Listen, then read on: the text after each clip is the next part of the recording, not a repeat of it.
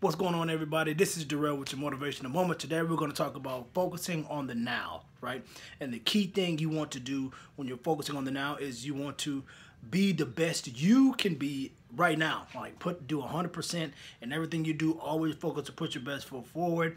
You know how I feel about reputation. Your reputation is connected to the actions that you carry out. So you want to make sure you're always putting in 100% and putting your best foot forward.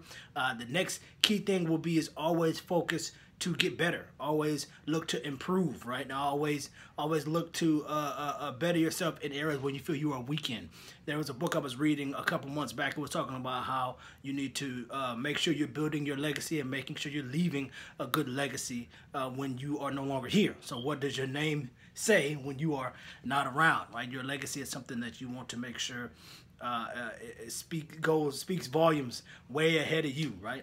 And the third thing is you don't want to jump the gun. You don't want to put the cart before the horse, as they say. You want to make sure you're very planned out, you're very methodical, you're very strategic in the things that you're doing. So you want to make sure you're good in that area. So that's today, man. And focus on the now and put your best foot forward. Always push to get better. Don't jump the gun. Make sure you plan and move forward with that. So this is Durell with your Motivational Moment. And as always, act in love and do the right thing because it needs to be done. This is Durell with your Motivational Moment.